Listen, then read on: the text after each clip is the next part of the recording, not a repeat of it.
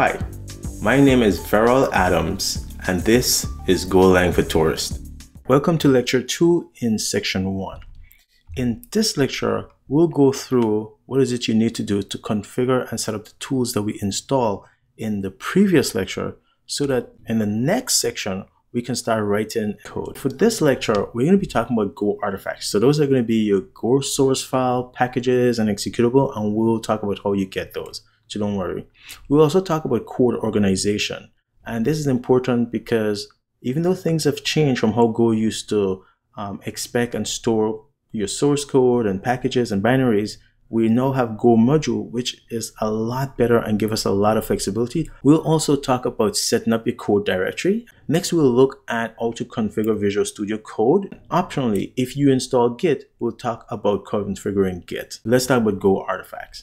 In Go, you write Go source code, and those get compiled into binaries. Remember what I said in the course overview, that Go is a compiled language. So when you write source code, you feed it to a compiler, and a compiler produces a binary. Your source code could be turned into an executable binary, which is a program or a command that you can run, or it could be turned into a package. So you can write some Go source code that when compiled gets to become a package. And Go knows how to do this, and you don't have to worry about it. And we're going to talk more about this when we look at how to create our own packages. Once you have a package or somebody else has created a package, you can reuse that package again in your executables. So packages act as a nice way of not only having reusable code, but also as a way of organization. When talking about code organization, we can talk about how do we group a set of Go files.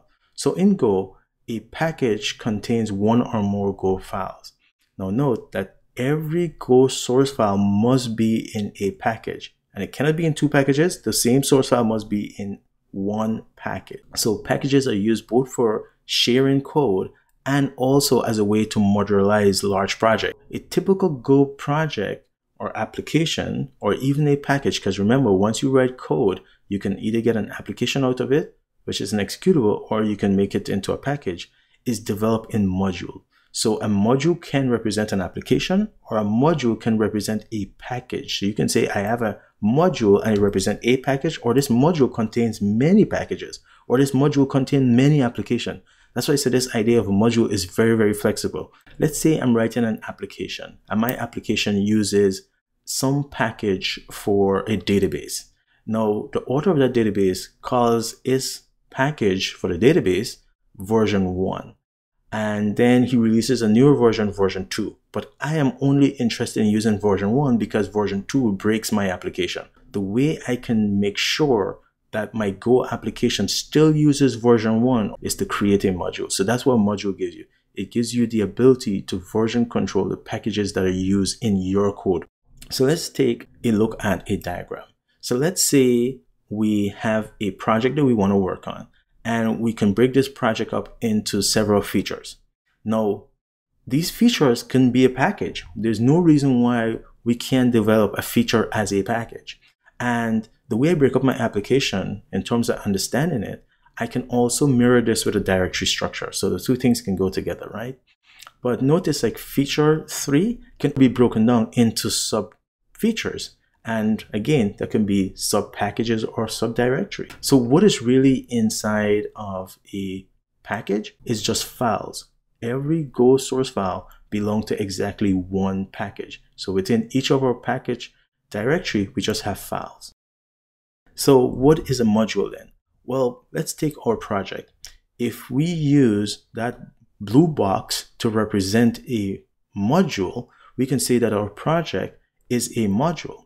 And the module there controls which versions of packages that we're allowed to use in our project. So if we're pulling in packages, external packages in any one of our feature directories, it will be controlled. The version of those packages we're pulling in will be controlled by that module file that is in our project parents directory. Okay, so again, remember I said that we can use directories to mirror the structure of our program. So we will have a directory to represent our project, and within that directory, we will have subdirectories to represent our different feature packages and so on.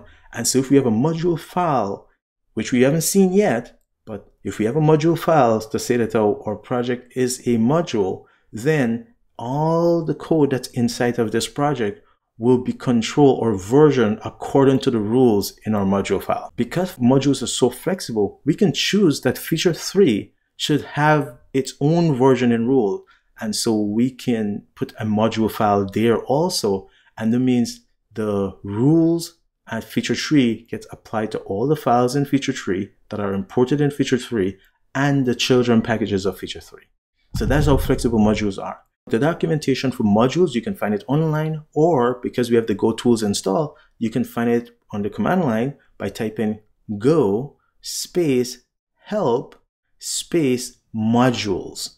To bring this home and make it a little bit more concrete, let's look at the Golang for Tourists module. So the code that I provide for this course is provided as a module. There's a directory called Golang for Tourists, and I have a module file in that directory.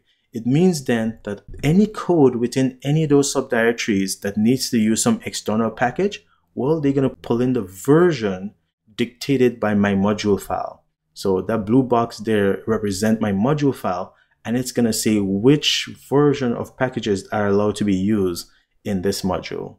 When we clone the code for this course, you're going to see a module file, or if you want to create your own directory, then you can create a module file also. And I recommend that you use module. In terms of where you're going to put your source code, the source code can be placed anywhere on your file system. You can put it in an existing subdirectory or in your home directory. It doesn't matter, but we just want a directory where we can put the source code. Now, typically, you'd want to have a directory into which you create several modules. I just showed you, for example, that the code for this course is a module. So you can imagine this is Golang for Tourists. If you had source for Golang for Adventurers or something else, then that would be in yet a different directory. But the two directories can be within a parent directory. And so we can call that your Go source directory if you like. Besides having your Go source directory, there's this Go bin directory. And what it is really where Go store binaries.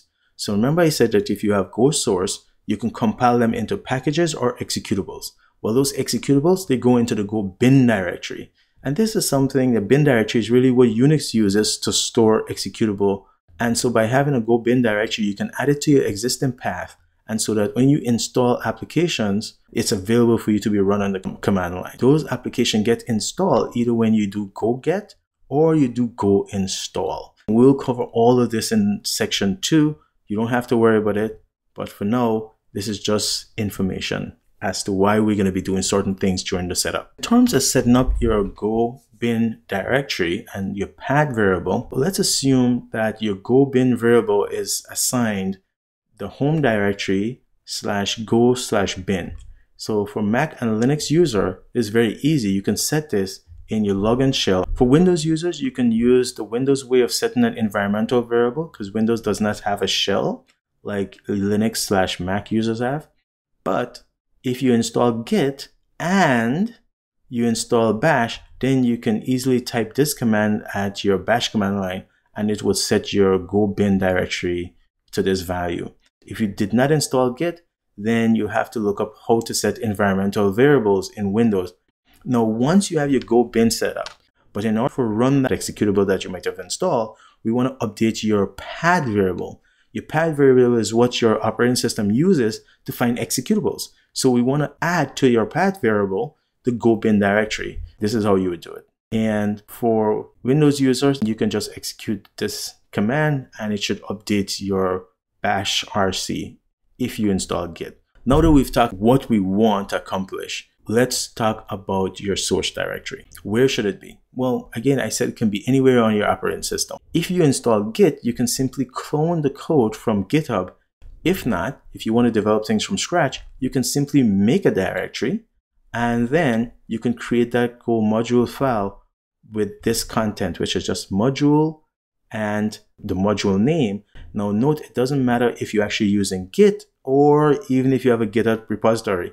Here I am at the GitHub site for our project, which is striversity /Golang for Tourists. If I copy this, or rather I can come down here to clone and I can say copy this by clicking this, or I can say download as zip file. So if you did not install Git and you want this code, you can just simply click download. So I click download and it gives me an option to save it, so I can save it.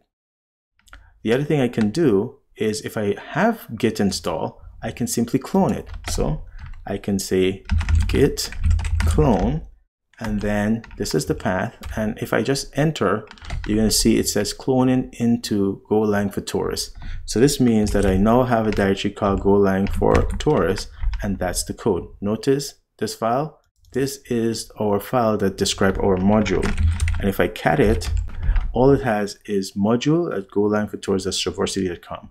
But you do not need a GitHub repo to have this. If you're going to make a module, you simply must have this file. So that's one way of getting the code, by cloning it. And that's if you install Git.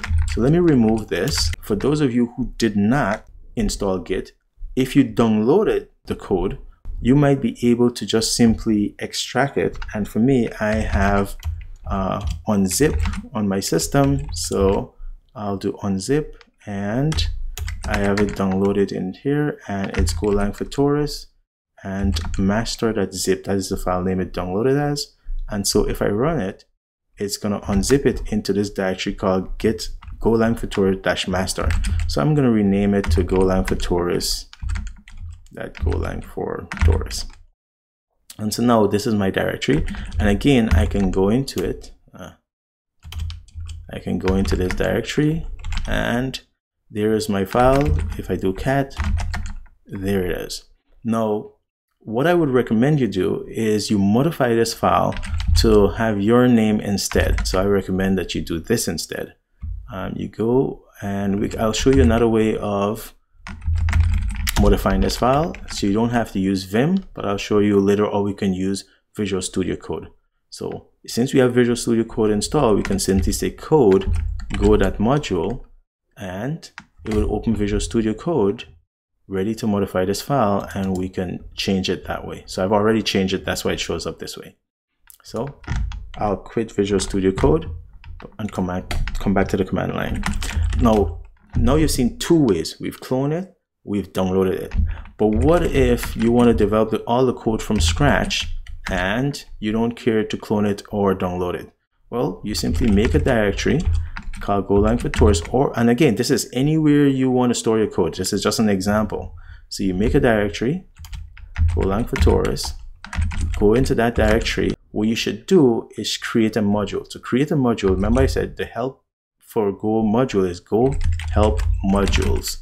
And then it shows you everything you need to know about modules.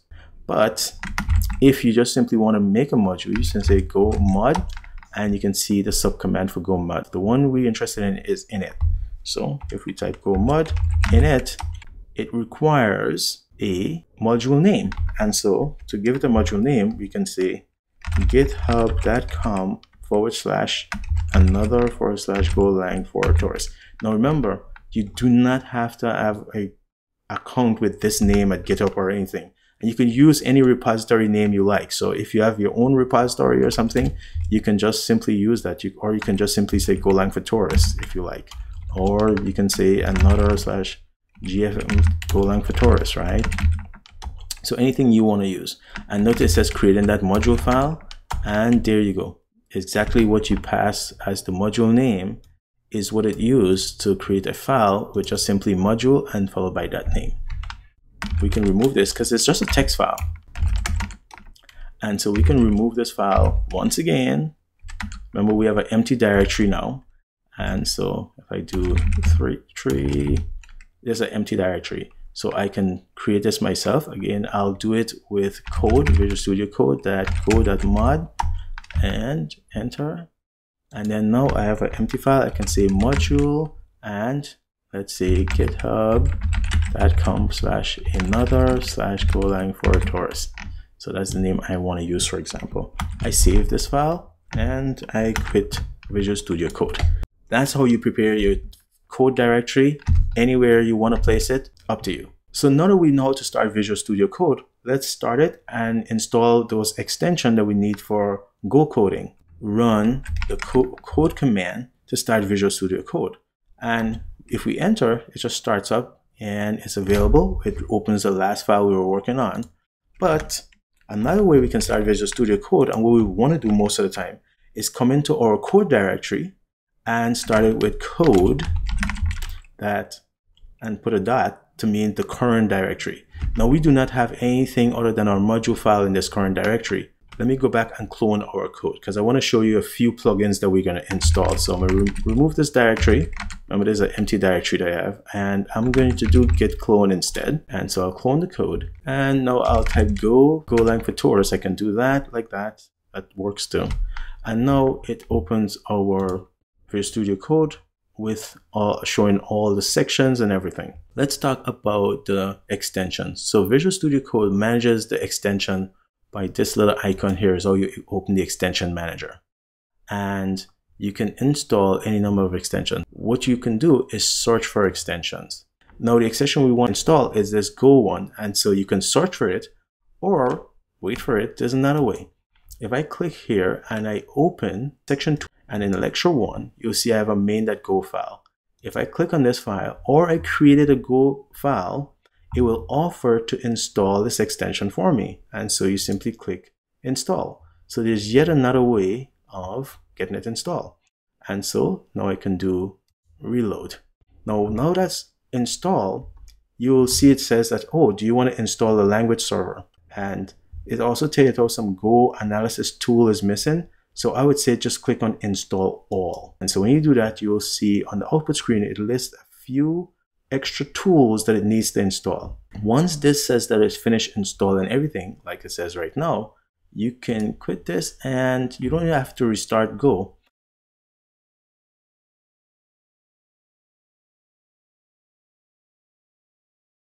If you install Git needs a config file, and basically the config file just basically tells it what's your name, who you are, and your email address. And you can run these two commands to set both of those things. You can of course open the config file and do it, or you can just simply run these commands and confirm that it created the config file for you. So that's all you need for the Git configuration. That's it. Really, we didn't have a whole lot to set up, but I did a lot of explanation, so it made it very long. Take care. See you in the next lecture. The next lecture is going to be lecture 1 of section 2. And that's when we're actually going to get our hands dirty and start writing Go code. So good luck. Bye.